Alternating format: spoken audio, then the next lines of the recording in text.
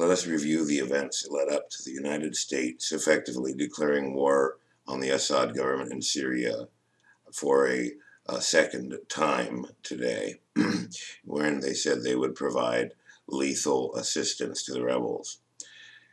In the time prior to this period, we saw, well, let's first look at the background. The background is that every war that the U.S. has launched, every destabilization mission that was of note, involved atrocities rumors. And unfortunately, all of these have proven false in the major conflicts that we've actually engaged ourselves in. The last one was, of course, we all know about the WMDs in Iraq and the fact that none were discovered. However, in Libya, people still are unaware that all of the initial atrocities charges, Viagra rape, mercenary use, were disproven. For somebody to be defined as a mercenary, they have to earn contractor rates. So American contractor companies actually would qualify by the legal definition of mercenaries in many cases. However, if you're working at normal army wages and you're a foreigner, that is not considered a mercenary. Presumably, the French Foreign Legion would fall into this example. And Gaddafi had something called an African Legion that he'd had for 15 years or so.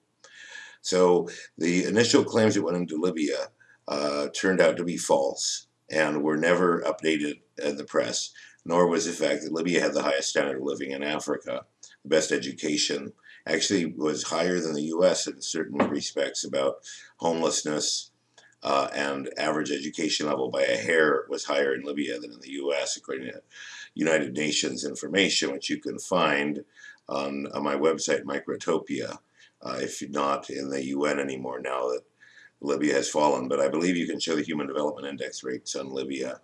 I wonder how they're going to try to spin them to not show a huge collapse after the revolution. Hopefully, for the sake of Libyan people, there won't be a huge collapse in human development metrics.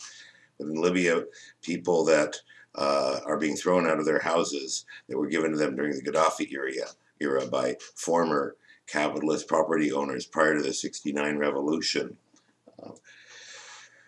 So in the case of Syria, we see this issue of Assad being charged with chemical weapons use. I caution you to be very, very careful about taking these claims on face value.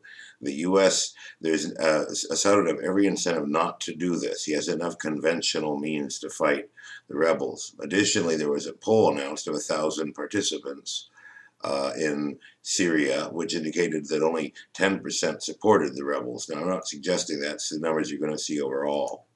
So what I wanted to show you is the Middle East. The purple countries, Iran, Iraq, Syria, and actually, if we look in here, we're going to see a place called Azerbaijan. This is the country of Azerbaijan.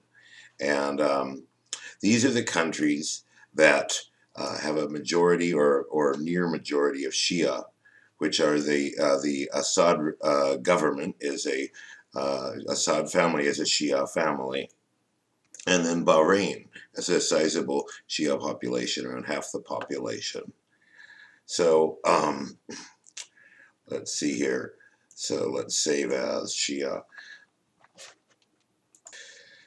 So what we saw in the days leading up to this announcement, so let me repeat, Assad would not want to provoke American intervention, so he would have no incentive to use chemical weapons. If there were any chemical weapons used, it would have been most likely not with Assad's consent or anyone at the top levels.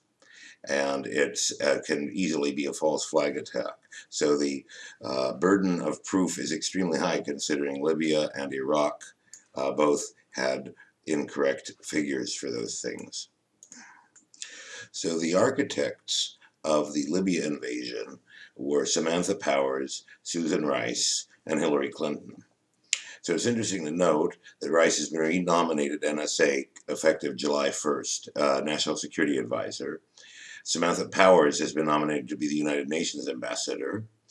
And Hillary Clinton's husband, Bill Clinton, yesterday was chummy with John McCain about the issue of Syria. He said, I agree with this guy over there, and pointed to him and said, it's better for us to get involved than not. Which is incredible when you think of the track record of U.S. military intervention abroad. Of course, these people live in a bubble, bubble where they're in a ruling class. They're exceptional people. They're the top of society, and they believe they can do no harm. So the Clintons seem like almost all-powerful beings. The day before Gaddafi is killed, Clinton calls for his capture or killing in Tripoli, which was a shocking thing to do, to call for the killing of Gaddafi in Tripoli. And then Bill Clinton gestures at John McCain, and the next day Obama is arming the Syrians. My name is Alexander Hagan. I'm the CEO of a small, medium-sized tech company. Previously, I was a financial analyst and financial journalist. Good night and good luck.